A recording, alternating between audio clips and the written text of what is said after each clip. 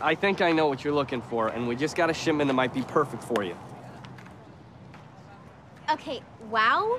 Just because my uncle is clearly gay doesn't mean he'd ever want your tacky pink tree. And frankly, we'd rather throw some lights on our coat rack than have to deal with knuckle draggers like you today of all days.